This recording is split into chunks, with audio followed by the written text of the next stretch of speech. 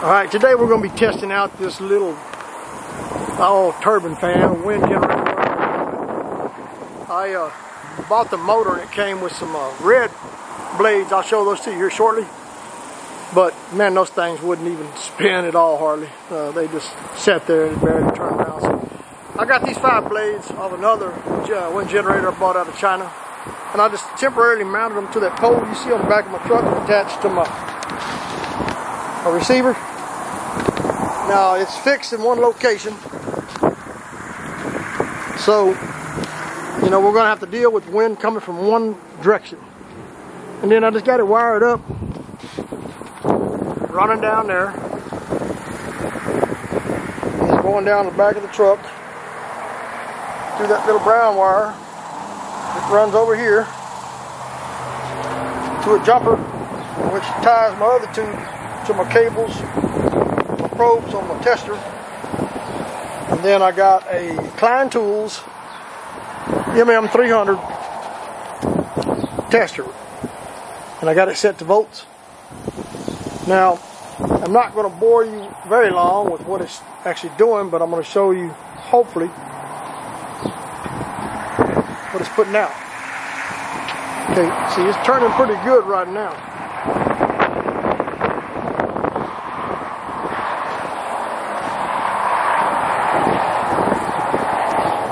Now I might turn it a little more towards the east, see if it makes any difference.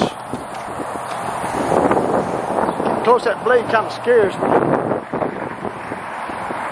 Let's see what happens there. If that doesn't do any good, then we're going to turn it more back towards the southeast.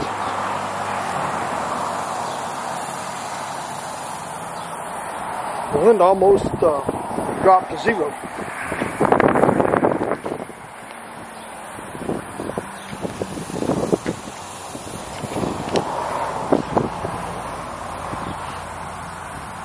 We're in South Texas, so you know how the wind is down here. It's sporadic. It's like a crazy woman on steroids. So let me change it again. When it's really spinning, you'll hear it zipping, man. It's just whistling like a jam jet engine.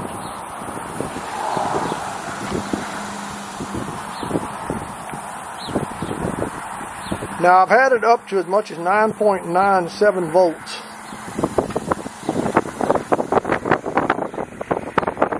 You got a good puff there coming in. You could probably hear the noise in the background. There we go.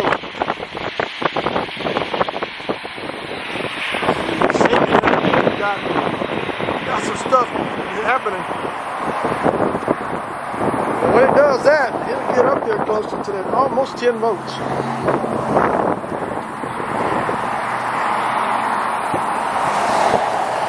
And it's got some kind of regulator or controller built inside of it.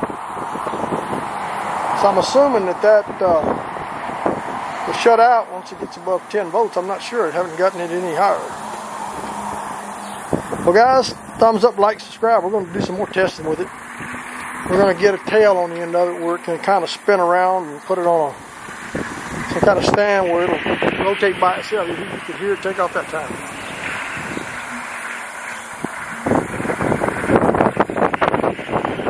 Listen to it. That's 7.92. So if you can get a consistent 6 or 7 volts out of it, overall average, it'll charge up something. Maybe not a whole lot, but in the event you don't have any electricity running on a battery, you don't have much sun, at least you got some wind, you can charge up a battery or two with it. Well, thumbs up, like, subscribe guys. See you next video.